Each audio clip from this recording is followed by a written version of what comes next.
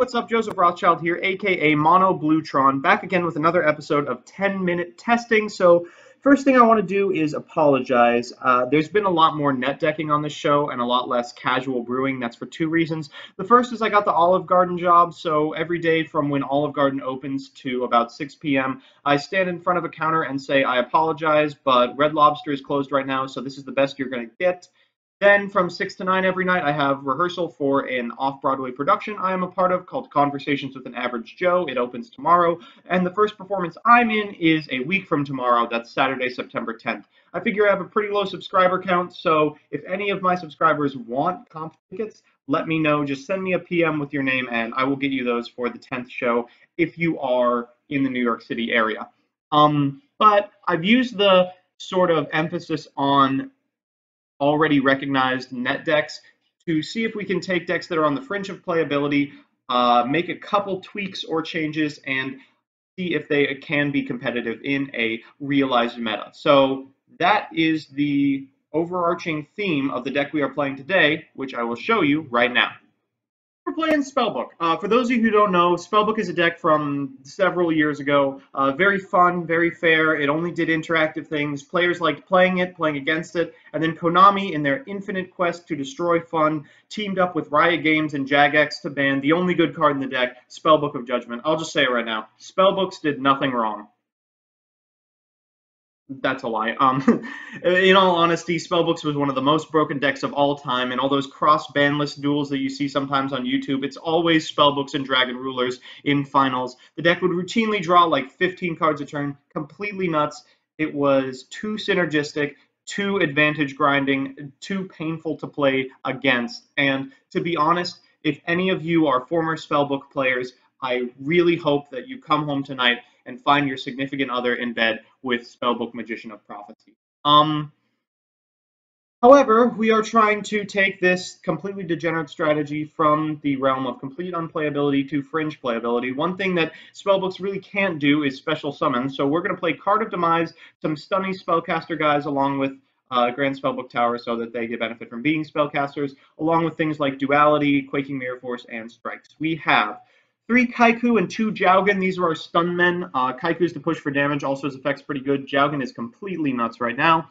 We have 3 Spellbook Magician of Prophecy. He adds a spellbook to your hand. 1 Spellbook of Power. This increases a spellcaster's attack by 1,000, and then when they destroy a monster by battle, adds a spellbook to your hand. 3 Spellbook of the Master. This copies a spellbook in your graveyard if you have one in your hand. 3 Card of Demise, you know what this does. 3 Spellbook of Eternity, this gets a spellbook out of your banish zone to your hand. 3 Spellbook of Secrets, this card adds a spellbook from your deck to your hand. 3 Duality. 3 Spellbook of Wisdom, this card prevents your spellcasters from being destroyed by spells or traps, either one. 3 Spellbook of Fate, this card's nuts. It can either Calcab by returning a set spell or trap to an opponent's hand, or Book of Moon, or banish a card your opponent controls. Then we got Grand Spellbook Tower, which shuffles a spellbook from your graveyard into your deck and draws you a card during the standby phase. 3 Quakings, 3 Strikes, and a Warning. So, to save some time, I'm not really going to be able to commentate these duels because things go too fast and Spellbooks do too many things. But basically what you want to do is open Spellbook Magician of Prophecy, and then hopefully 1 copy of either Secrets, Master, Tower, or Fate. Let's say you don't open any of those. You use Spellbook Magician of Prophecy to get Secrets, you use Secrets to get Master, you reveal 1 other spellbook in your hand, and then use Master to get Fate, then you set Fate, and it can be a Book of Moon, either for your opponent's attacking monster to protect your Spellbook Magician, or for your Magician to get another search out of him. Hopefully you will have 1 of these 4 cards along with Prophecy in your hand, so you can also play Grand Spellbook Tower and shuffle the Fate the next turn, drawing an extra card. From there on, you're just going to want to loop Fates and utilize the Spellbook cards in order to get them either in the graveyard or the banish zone, whichever you want, and then continue to use their effects. Wisdom provides extra protection in case you need it, and Power sets up OTKs. So with that, let's go into the games and see how things work. So our first match is up against Ignites. Ignites is actually not a particularly good matchup for us, except, you know, the deck isn't very good, just because it continually special summons guys and we can't really use the spellbook ability to 1-for-1 every turn. We've drawn some stuff, but not everything we need. We end up with a Spellbook Magician of Prophecy and a bunch of Spellbooks set. We Card of Demise and unfortunately draw 2 creatures, which occasionally happens. He draws Ignition Phoenix and is able to use his Ignites to make Ignite things occur. He's going to try and get in, but I Solemn Notice, sending them all to the graveyard. So we're looking to be in a pretty good place. We're going to use Spellbook of the Master to get the Fate that we weren't able to get last turn, and then we summon Spellbook Magician of Prophecy. We can now get Power. This, of course, means that now we're in business. Our opponent still does not have a lot of Ignite stuff to do, but he uses Ignition Phoenix to summon one guy. We're going to Spellbook of Fate our Prophecy face down so we can flip summon it and shuffle the Fate back to draw an extra card. We draw Spellbook of Secrets, which is pretty nuts. We're going to add Master to our hand, just grind out, draw a bunch of cards. I'm trying to figure out how I'm getting over this 2800 monster. So unfortunately, there's not a whole lot of ways for me to do that, and banishing it isn't particularly good because he can just go get another one every turn with Ignition Phoenix, and I don't want to have to destroy every monster in his deck. That seems pretty impossible, but we're going to flip our guy face down, add another Spellbook of Secrets to our hand, and hopefully find some way to win this game.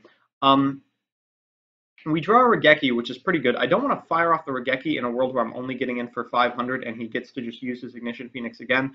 I'm going to have to destroy this Ignition Phoenix if I want any chance of being in this game, but if he has any other Ignites in his hand, then I'm kind of screwed anyway, so it's a little frustrating. We are going to fade away the Ignition Phoenix right now, figuring at some point we're going to have to do it, and this is the turn we're going to Regeki, hoping he can't rebuild his board. We're just going to fire off a whole shitload of Spellbooks and then summon Kaiku. I love Kaiku.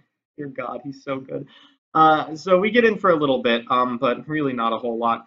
Then in second main, we're going to Master, and we're going to use Master back. He's going to Pendulum Summon 4, 5, which is nuts. Then he's going to Trap Stun. I'm getting a little concerned because now I can't Quaking Mirror Force. He goes into, what is this, ZW Leo Arms? Yeah. So he's going to add a bunch of ZWs to his hand, make Utopia. I'm like, I see what's going on here. I will banish your Utopia right now. Then he Soul Charges, and I'm like, okay, well, as long as he can't destroy my monsters, it's okay that I'm locked out of my Battle Trap for now. He's going into Utopia the Lightning. I can loop Fate and banish Utopia the Lightning at any time, so I decide I'm going to try to do that. And then when he goes to equip any of the ZW guys to the Utopia, I'm just going to completely banish it out of the world.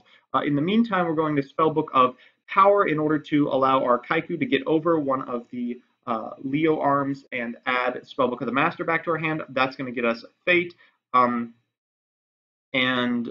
we can use both because we used Master to copy Spellbook of Power, so we just get Fate and Master.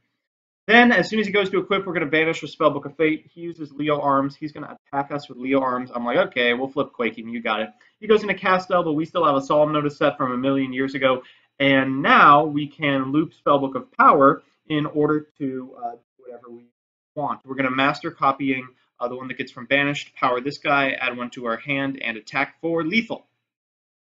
Probably at 10 minutes already, since that game took 200 years. We're up against a really good deck that I would like to encourage all of you to play called Inferno Tempest. Unfortunately, our opponent is not playing the Grinder Golem sweep, and is in fact playing Lava Golem, hoping that our opponent, their opponent is just apparently too stupid to understand that you shouldn't be attacking into an Inferno Tempest deck with Lava Golem. We have the open here, so we're going to go ahead and do everything. We end up with a Spellbook of Fate set, and a Grand Spellbook Tower, and a Spellbook Magician of Prophecy, and a Secrets, and a Master Engrave. So we're going to return that set card, because if he just sets a monster and a card, I have no idea what it's going to be. We're going to Power, hoping we can beat over whatever he's set, but it's Necroface, and at this point I realize what's going on. Like, the Legacy of Yatagarasu was pretty close to making me know what was happening, but that takes the cake.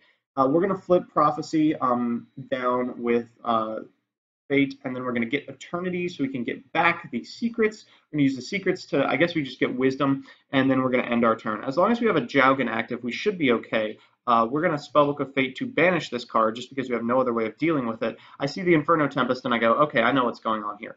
So my modus operandi becomes, I need to deal enough damage to him that he is under 3,000. We have a Kaiku, so I'm like, okay, well, let's start getting in for the Kaiku beats. We're going to Solemn Notice his Swift Scarecrow. I know he plays hand traps now, and that's good because Battle Fader can't be used while Jowgen is on board.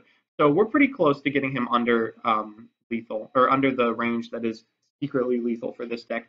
We use Spellbook of Wisdom on our Kaiku because I misclicked. That's really what you want to see.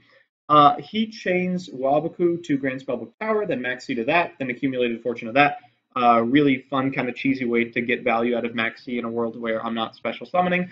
We're just grinding them out now, just using a shitload of spell cards in order to add a shitload of spell cards to our hand. We end with a Fate, and then of course we can't do any damage because of Wabaku.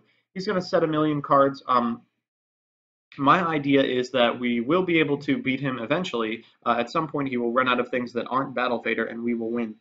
And that point, it turns out, is now. We're going to banish this set card, which happens to be the other Necroface, which is fine. And then we're going to start getting in, and he just decides he does not want to play it out. So our third match is up against Zombies. I feel pretty good about this, especially when we've opened Kaiku. Unfortunately, we don't really have a way to make the spellbook board, but we do have a way to make a bunch of stun traps. Kaiku, he's going to send Mizuki and then normal summon Raiden. I figure, wait, if I Solemn Notice the Raiden, I could actually just banish all this shit from his graveyard. So I don't know what the set card is. I figure it must be a battle trap or something. So I'm going to get my way to a Spellbook of Fate and use its cow cap effect in order to return it to the hand. And then boom, bop, here comes Kaiku. Oh, man. Banishing Mizuki with Kaiku has got to be the best feeling on Earth. So I feel like we've pretty much already won this game. From this point, we can loop Fate to banish whatever he plays every turn. This one we just have to set face down, so that's what we do. And things are looking pretty good for us. We're going to get a second copy of Spellbook Magician. Use that to get a Secrets, use that to get a Eternity, and then we're going to use Power in order to draw a card off of our Prophecy, and that's when we get the Fate that we need. So we're going to use Eternity to get Master, use Master to use Secrets, Secrets to get Eternity. We're just like making sure that we have enough resources to convincingly Fate every turn until we win. He gets both Sark and is able to use it as a removal spell with Chief Priest, but then he uses what's it called? Shinrai Sage in order to special summon Unizombie, and I'm like, I'll just set that face down. I do, and he decides he doesn't want to play anymore. So we're back with the deck, and I'm sure it's over 10 minutes, but to be honest, I was pretty excited. All of our games were really grindy, but we ended out on top in all the ones we played. Certainly we weren't playing any like super tier 1 decks, but Synchro Zombies might be like tier 2-ish, and we had a pretty good showing against that. Additionally, Jowgen is pretty good against all the other decks we didn't play. I would say definitely the biggest problem in the deck is the inability to really kill your opponent. I would want to play a third Jowgen, and then I'd want to play probably some beefy spellcaster guys for tower who can strain your opponent's play. People like Kaiku. Like, truthfully, I want to play Thunder King Ryo, but one, he's not a spellcaster. Two, he way hurts our ability to play the game. To be honest, I think I might even look at Breaker the Magical Warrior, the old all-star in Spellbooks, just because we have to play something that can attack. I was the least impressed with Spellbook of Wisdom. I think I would probably take at least one out for additional copies of Spellbook of Power, which would help us with our inability to kill our opponents. And more importantly, I was really happy with the Quakings, never felt like I wanted a different Mirror Force, and loved every single copy of Solemn Strike. The deck was incredibly complicated. Even in the games we won, I was kicking myself like, oh, we could have played so much more optimally. I think this deck is a lot of fun, has a lot of play to it, and is worth your time and investment. So that's that. I hope you enjoyed watching me play an actually good streamlined strategy instead of trying to jam two bad strategies into one very bad deck. I hope you broke out in a cold sweat as you watched someone activate 10 spellbooks in one turn, and then breathed a sigh of relief when you remembered that Judgement was banned. And most of all, I hope you just enjoyed the video. If you did, make sure to give me a like, a comment, or a subscribe. It really helps me out. And if you want to see me stream, I play the decks we make on this show on Twitch every Tuesday and Thursday from 9:30 a.m. to noon on twitch.tv/monobluetron, link in the description. And finally, if you want to see a certain deck or archetype played in the next episode of 10-Minute Testing, let me know in the comments below and I'll see what I can do. Otherwise, I'll see you Monday.